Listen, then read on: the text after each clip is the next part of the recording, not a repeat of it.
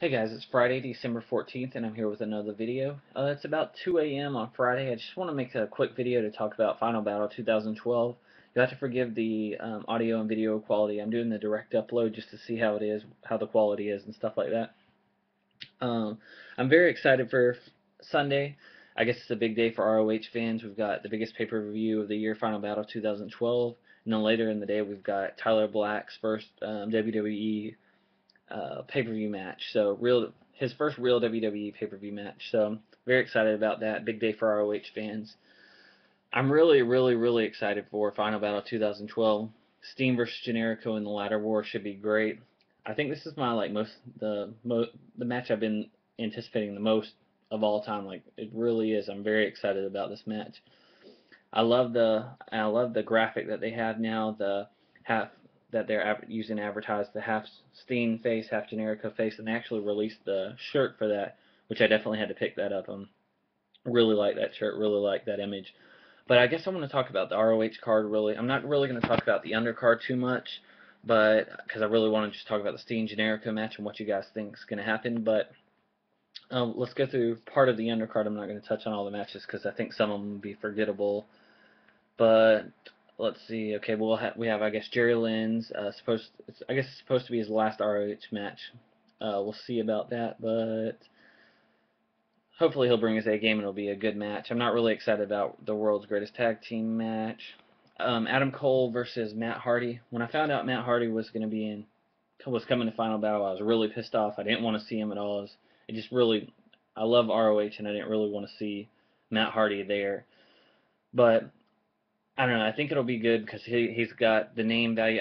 And don't get me wrong, I respect Matt Hardy for everything he did in the WWF and everything he's done in the past. But I don't know. Just at this point in his career, I just hope it doesn't derail anything Adam Cole is doing right now. Hopefully, he'll bring his A game and it'll be a good match. But he'll definitely draw some people and hopefully get some people that aren't into ROH to start watching ROH and help the company out a little bit. But I don't know. We'll see. We'll see Sunday, I guess. It'll be cool to see the American Wolves tagging together again. We've got the Michael Elgin versus Roderick Strong match. Hopefully, it'll be as good as his match versus Davey Richards at Showdown in the Sun Day 2. We'll see if that's going to be the case.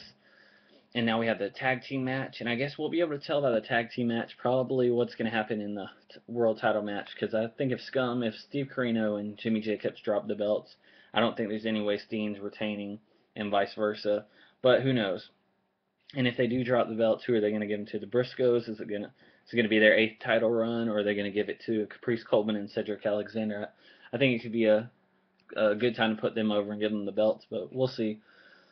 And I didn't want to spend too much time on all that, so I'm just going to go right into the ladder war, Steen versus Generico.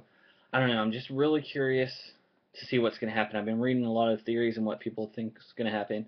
And the thing that seems to be what a lot of people think is that Steen's going to drop the belt to Generico, and then Jay Lethal's going to come and do his little thing where it's like his cash in and go home with the belt.